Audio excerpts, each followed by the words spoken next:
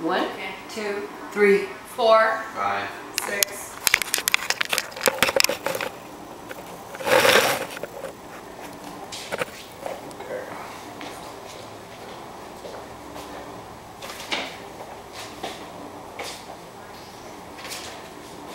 Hello, and today I'll be talking to you about a fascinating and interesting culture from the French provinces in the maritime region of eastern Canada.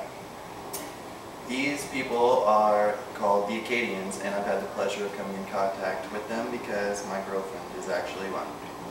The name Acadia originally applied to the colonies of New France, to an area that included southeastern Quebec, eastern Maine, New Brunswick, Nova Scotia, and Prince Edward Island. They came to the area in 1604 while France and England were at war, and they were tired of the fighting and they were also very anxious to see the New World. When they came, they had 150 years of good living, I'd say. Their population rose at least tenfold. They were very family oriented, and they were farmers at the time. Then around 1755, the British Crown passed the Ordinance of Deportation, and to quote Lieutenant Colonel Winslow, "Your land, your homes, and herds are confiscated. You will be transported outside the province."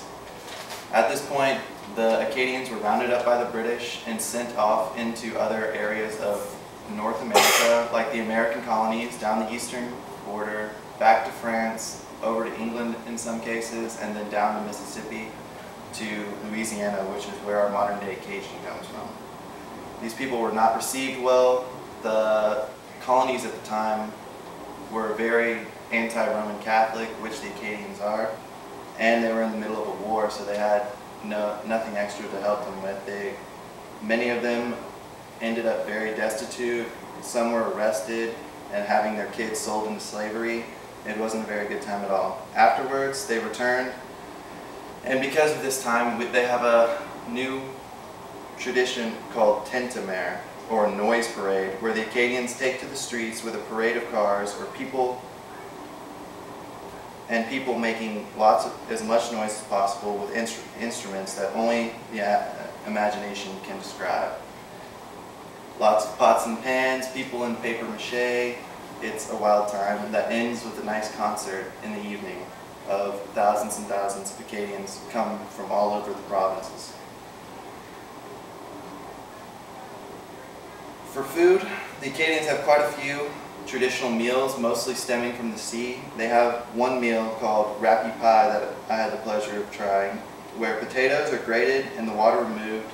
A hot broth made from chicken, pork, or seafood is then added, along with meat and onion, then layered across, with more of the grated potatoes to make a casserole-like dish.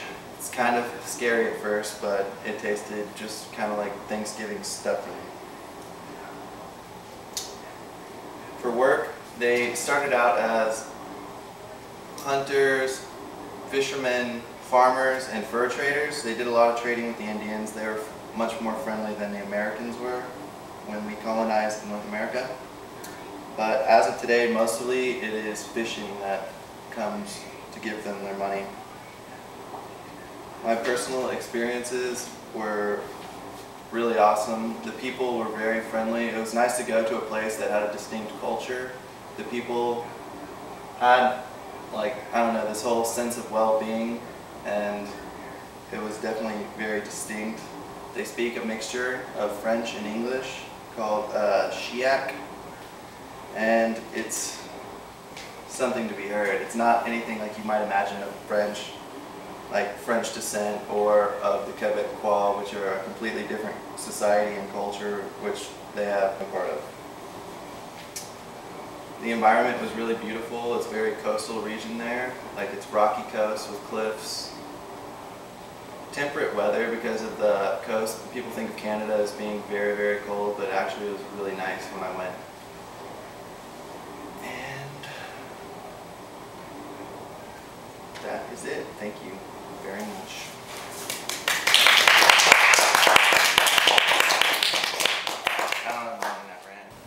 Did y'all have any questions about the speech? Where did you go to visit your girlfriend? It was on the southwest border of Nova Scotia near Yarmouth. No. Okay.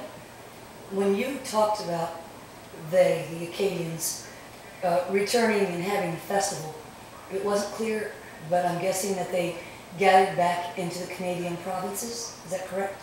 Yes, they're kind of spread out. They actually do have some people spread out, but this concentrated regions are all within New Brunswick, Prince Edward Island, and Nova Scotia these days. Otherwise, it's just single people spread out that have moved away. Thank you.